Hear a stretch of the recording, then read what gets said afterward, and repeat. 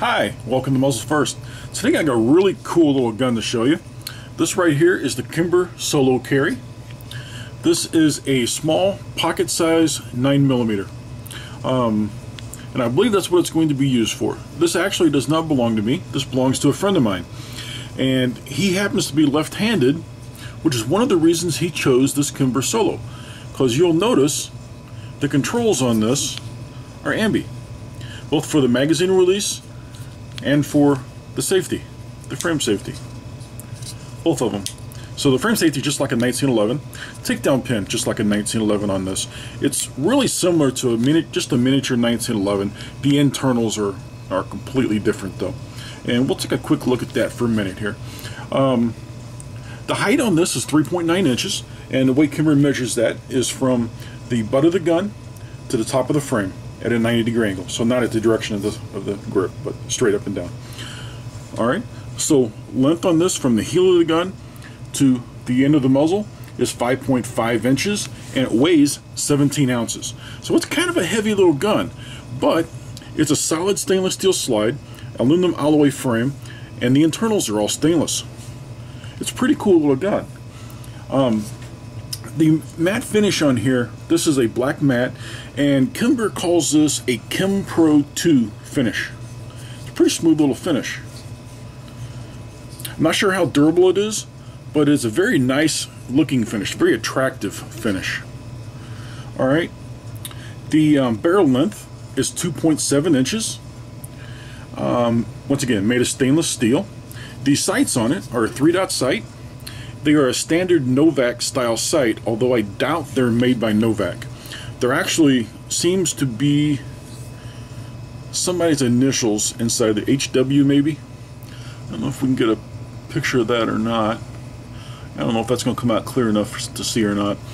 I'm not sure who makes the sights, but the sights are dovetailed in there. So I would assume either Kimber or someone will make replacement sights for this. Possibly night sights, because I know there's a lot of people that do not like the standard Novak style sights. This is double action only, and is striker fired. Alright, so I'll tell you what, let's take it apart and look at it. By the way, the trigger pull on this is 6.5 to 7.5 pounds. That's per Kimber's website. I do not have a trigger pull gauge to test this, but let's verify that it's empty. Nothing in the magazine. Nothing in the chamber. Alright, so the first thing you see about this trigger, there's no slop in this. I mean, you have tension on the trigger from the very get-go. And a little bit of tension here, then you kind of hit a wall, and this goes right through. Alright, about 6.5, 7.5 pounds. It's a pretty nice trigger, actually. It's not that bad of a trigger at all. I kind of like it. Alright, magazine, stainless magazines. There are only a 6-round magazine, plus one in the chamber. You do have an external extractor. You do also have a little pinhole here as a chamber loaded indicator, so you can actually see the brass through the little hole here. I'll tell you what, let's compare it to a couple other guns here real quick, alright? So one of the guns that I carry frequently, infrequently I should say, I don't carry this much, is a little Kel-Tec PF9. So Kel-Tec PF9 used to be about the smallest 9mm on the market. Not anymore. Let's lay it right over the top of this guy here, real gently. Alright. You see that? So they're lined up here at the butt of the gun. Look at the difference in the muzzle. And also look at the difference in the height. That Kel-Tec is an extra round, so it is a 7+1, not a 6+1. But still, for pocket carry, that length of that grip really makes a difference in pocket carry. And look how short that is. Alright, let's try it against another one here. Another really popular gun, Smith & Wesson 642.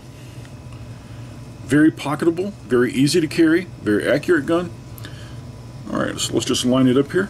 Roughly, I'm going to make the butt of this Kimber Solo about even with the butt of the grip on this. Roughly. We'll make it roughly there. Look at the difference in the dimensions there. It is just amazing how small this 9mm is. You don't really realize how small it is until you start comparing it with other firearms. Alright, so here's one that just blew me away. Alright, this is a Ruger LCP. Very small. This is very small, very pocketable, easy to carry, very light. But it's a 380. It's not a 9mm. But look what happens when we put it over the top of this Kimber Solo. You see that? There's not a lot of difference there. Kimber Solo's got a little bit more of a little more barrel length on it and just a little bit more height. But we're talking 9mm instead of 380.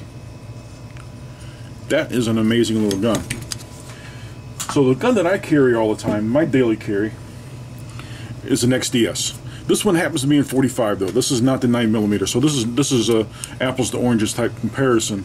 But just to give you an idea, the XDS 45 compared to the Kimber Solo 9mm. That is just a really small gun. Alright, I'll tell you what, let's take it apart real quick because I want to show you what this barrel looks like on the inside. I'm not going to go through this step by step with you. It does come down just like a 1911.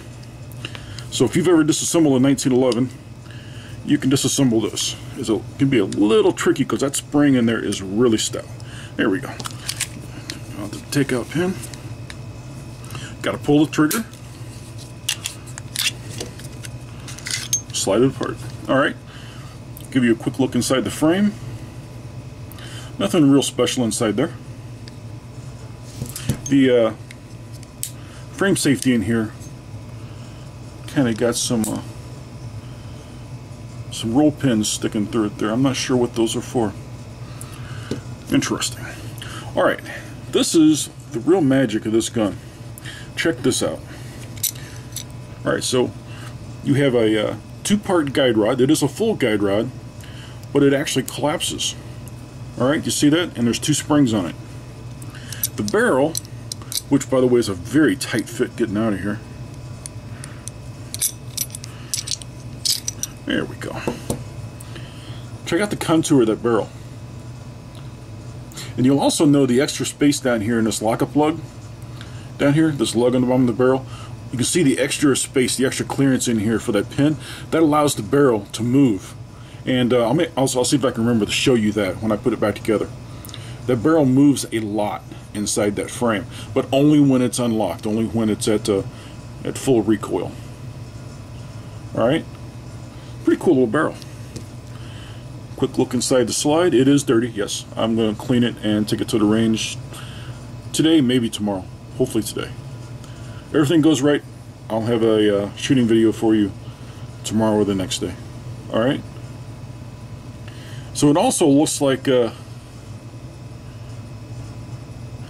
can also see the initials right there on that front sight. It's kind of jumping topics here.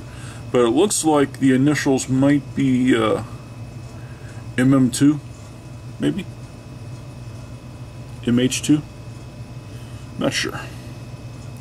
Cool. Let's put this back together real quick. And it goes back together fairly simple. It's not that hard to put back together. You got to make sure this is aligned because there is the ability for it to move in there a little bit. Alright, so once we got the barrel and the recoil spring back in the slide, let's just slide it right back on the frame.